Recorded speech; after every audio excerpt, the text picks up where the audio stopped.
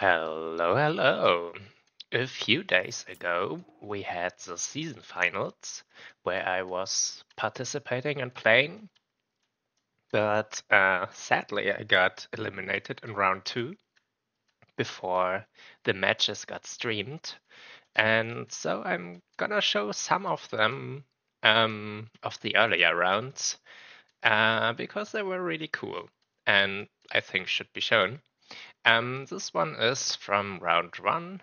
Me on High Elves here, probably my least played elf faction, um, against Bob the Builder on the coast, a scary coast opponent. And yeah, my High Elf army consists of a rather shooting heavy core of two archers with light armor since I had the spare funds. Two shadow warriors to kite down the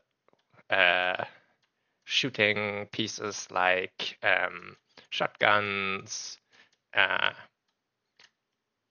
bomber mobs, and such things, since you don't want to go into direct shootout with them. And yeah, the Stork to not be obliterated by artillery or the real long range shooting from the coast while doing so. Two Illyrian Reavers here to grab the points on the side early. A bit contested here by dogs, but I've seen them and I'm really not worried about them. I think if the Reaver Archers just charge them head on, they actually win that pretty decisively. The rest from my side is Spears and Silverin Guards, and two Nobles on foot. They have really high melee defense and a really high anti-large, and I thought I could really well use them against a number of monstrous infantry units that Coast currently likes to deploy, all from Lamprey's Revenge, Rotting Prometheans, Hulks, and most of all Mongols. But yeah, we'll see how well that works out. And then I have an Archmage of Light here. You will see that this is a really big mistake, even though it's not super bad per se. Yeah, I wanted the Shams Burning Gaze to poke down things like deck gunners or artillery pieces, because it's rather good against them. One hits models if you overcast it, and yeah, and the net, yeah, you can bring along because why not? The coast side here has a really tight formation, and this is a point where I already regretted not having a burning hat, and it will get worse. You will see it. We have a core of that just says any flyers can go and F themselves. Um, you're not landing flyers in here. Two mortars on the front, funnily. Then, yeah, the usual meat shield and secured to all sides with all 10 deckhand mobs. So, a really heavy shooting box. And Silastra here in the forest waiting to not be sniped by something early on with Tight Call and the Nelsons of the Deep. Tight Call is a really good spell against low armored units, as elves are, and the Ghost Summon, of course. And the Song of Enthrallment is also a really good thing. This is part of why she is so incredibly tanky, actually, despite not having the stats for that, to be honest. But yeah, you see me trying to kill her at several occasions, but not really working it out. Keep and it from the foe. Yeah, I'm also here. This is the first thing also why I wanted the Flaming Sword of Ruin just to get magic attacks. You see here the effect of one overcasted Gem's Burning Gaze. And as the spell isn't super expensive, I can get another one in rather quickly again. And yeah, you see the Shade Race gunners rather decimated. So this was a nice win for me. Here I managed to get Shadow Warriors in range to directly shoot at the mortars. I'm not sure if it was the best decision, because I opened them up for quite a bit of counterfire, and actually here, the moment the zombies make contact, though, the zombies can't really deal super well with 34 melee defense that those have, as long as they have the martial prowess. Here we already get the Damned Knight's errands, and as you can see, I'm not really prepared for them right now. I didn't see Silostra coming from the forest here, and I am myself distracted with trying to get those Shade Races with the Discouraged debuff really off the field. Getting the mortars in process, they are also mostly gone, though I've taken a lot of damage on my Archmage. Here I managed to get my nobles into the gunnery handgun mobs. Really good here, compromise, but if you put them in guard mode and give them a firing command, you can get them to shoot, and this concave of 3 units shooting it absolutely deleted my Reaver Archers. Though I am getting into the units here now and getting them down. And here the Shade Races, I thought I could take them down, but if there's only so few models, precision actually is a big problem. And the Skirmish Cav never is the most precise things. Here the Damned Knight's errand, 600 value and rising, so they disappear in a second, but this was a huge L and completely cleared my backfield. You see all my archers, they will come back, but they got terrifying damage into them.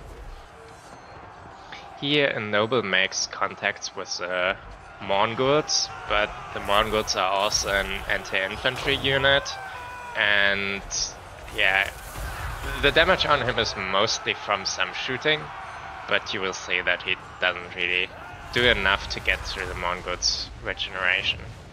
And yeah, at this point you can see I got most of the opponent's important tools, but some are still here. Here we have still some handguns, and one mortar is still alive.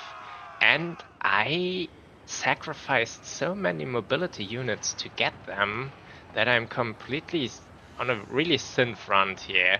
I have my spear units, but spears don't really kill things, and some rangers.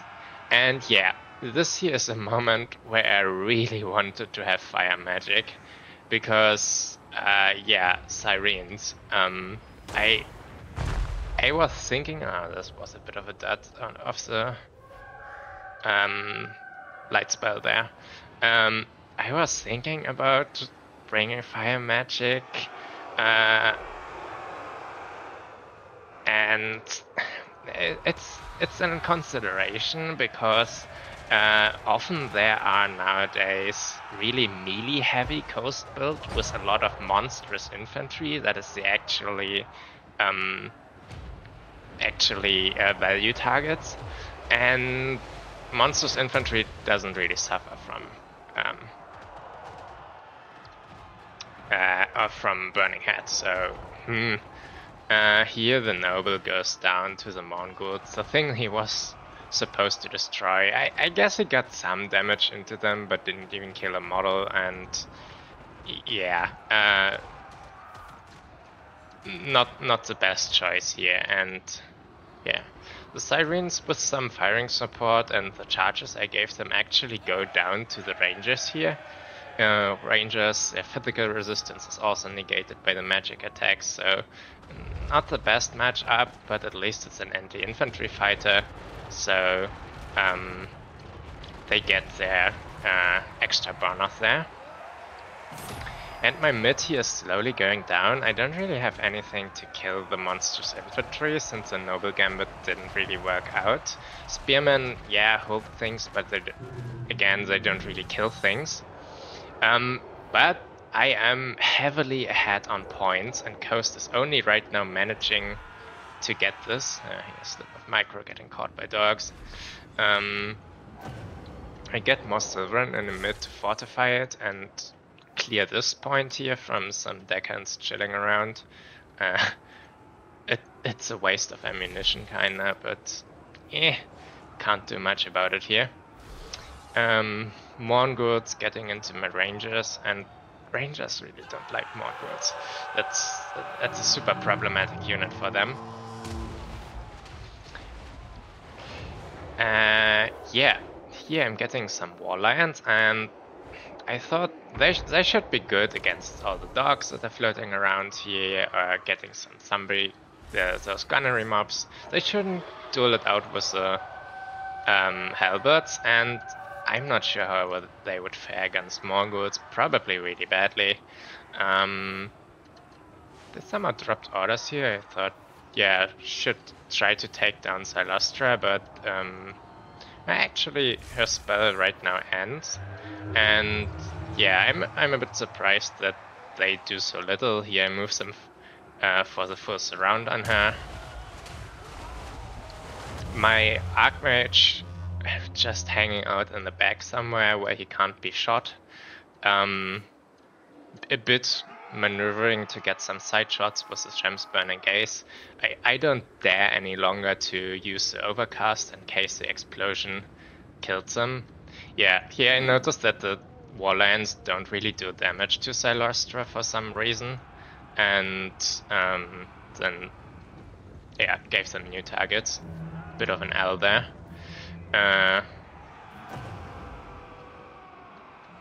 Bit of contest here, but finally the mid has fallen. There's some Silverin still standing on it, but of course a single unit of Silverin can't contest the capture rate, and you see here an endless stream of units coming on for the points now, and I was pretty sure that I would not be holding this when all the stuff here collapses, and especially the Sirens with the physical resistance. So I picked all my mobility and rotated over here, trying to get this point back. There is some deckhands coming over, but a single unit of those is not a problem. And yeah, undead, well, not really leadership, but sustain gives them quite a while until I manage to clear this point, and they have full capture rate all the while crumbling. Silastra, actually only 900 value. I expected more. Did he bring the passive? He didn't bring the coast passive. I think that's a mistake. The spell is good. It does like 100 damage to every unit on the field, and every multi-entity unit on the field, and that adds up. Yeah, I'm taking the point here right when I lost the other side, so, and have some blocking units here to get them to stay away, but geez, Coast has so many cheap units, they take ages to get there, so that's not something unfair in any case. You need to plan ahead so long with them, and they are so bad at pushing through things or clearing things that, yeah, you can kind of neglect them, but only if you have enough units to block them and fight them. So yeah, on the other side, I was then noticing that there's only 2 guns and like 2 deckhands left here. Everything else pedals over to try to get to this point or make sure I don't take the mid. So I'm planning to again use my mobility to get onto this side and get out those guns here and take the point. The noble here into the corner. Oh, I wanted to put him in the corner, but those guns turned around and they would delete him instantly, so I can't do that. Here a really stack up of units. Damn, I wish I would have had Burning Head right now. Yeah. Uh, yeah, it's becoming obvious that I won't be holding this point, so I try to get my units to get out of here and be able to rotate, sacrificing one of them to hold things up and actually botching the movement on the Illyrian Reaver Archers here and getting full stuck into halberds. Yeah, that wasn't great, but yeah, I'm going for this side again. Dogs coming in here. And I don't have infantry units right now that I could very well be summoning. I have a ranger backup. The others are still in the waiting loop, or currently in the process of routing out the field, so they will probably not be seen again. Another Shem's Burning Gaze, and with that, only unit of dogs is on the field. On this point, not on the field. On the field would be nice. But I am still on the point where I can win on a single cap if I get this quickly in the next minute or so. So yeah, a bit over-rotated here. Could have been a bit more patient with not moving everything away from here while taking this site, and more playing for the slow overwhelm. But yeah, the numbers are still hard against me, and a lot of my stuff is those archer cavalry, which are okay against units like dogs or something, but can completely just do nothing about deckhands. They can shoot them, right? Yeah, but that takes like 10 minutes to kill them, which I don't have. And the point is taken in time, just in time actually. If he managed to go over 1000, he would be able to win on a single cap. And at this point I was almost a bit confident. I had a lot of units here. That my lord goes down is a big problem though. If there's terror beasts like here like Silostra, it's not a beast but a terror unit on, you really don't want a Lord Death penalty because then everything just routes off instantly. The War Lions again failing to attack her properly for some reason. I mean, it's her slow again, but they also didn't really try. Yeah, okay, my Lord rallied there. I didn't completely remember that. But Lord Death would here be just game over. As it is now, I would have had this chance, or I have still a chance. Here everything routes right now. You notice fears on everything, and there's terror units coming in from all sides, so my units route way earlier. And I don't have a lot of infantry here, 2 units, and he gets so much stuff over here with all the full capture rate, mind you. The guns from the forest clear up my cavalry, and dogs coming in for my shadow warriors. Not a good thing. This is only blocking, a bit stalling for time, but I still have 2 minutes that I have to hold, and the capture rate is already failing. So I wasn't sure if I can hold this still.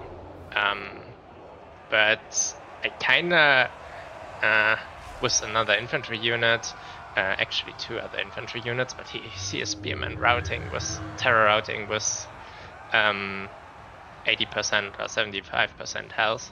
That's not terrible. They come back, but during the terror out time, they for once don't apply capture weight, and secondly, they get a lot of damage if something like hounds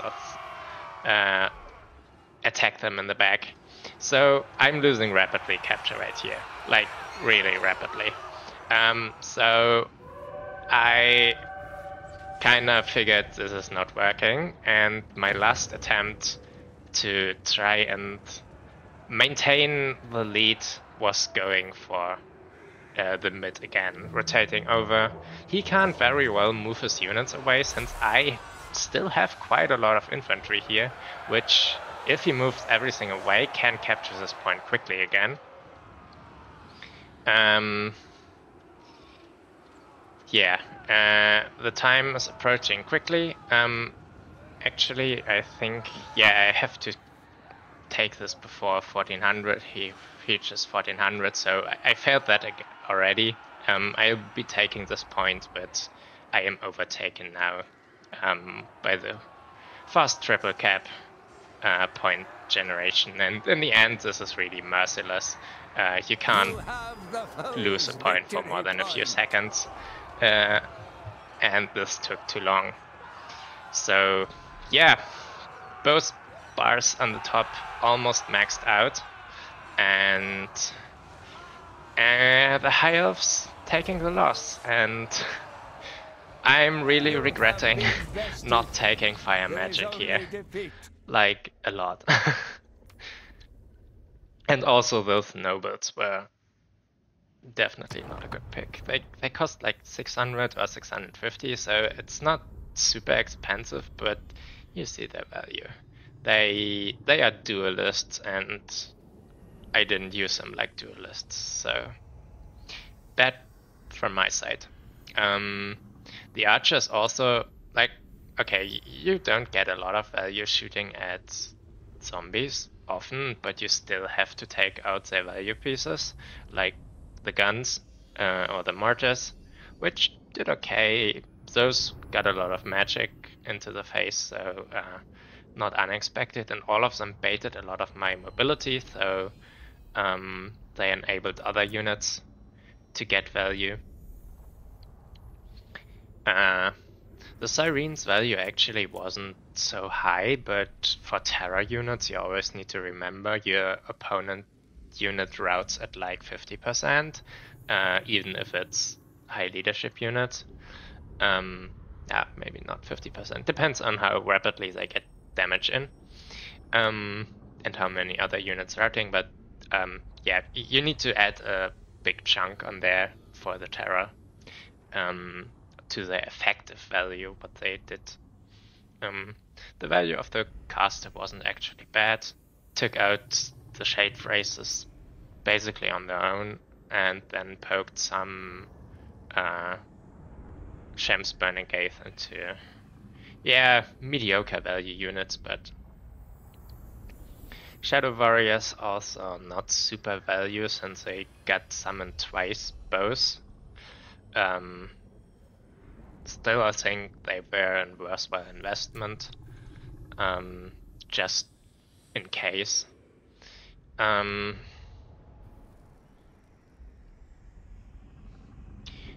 Warlions, I think, also summoned twice, definitely not making up, and I don't know how often they all got summoned. Must have been quite a bit. So, yeah, I think I've shown everything interesting, and then, yeah, we'll be recording one more today and upload it later. See you then!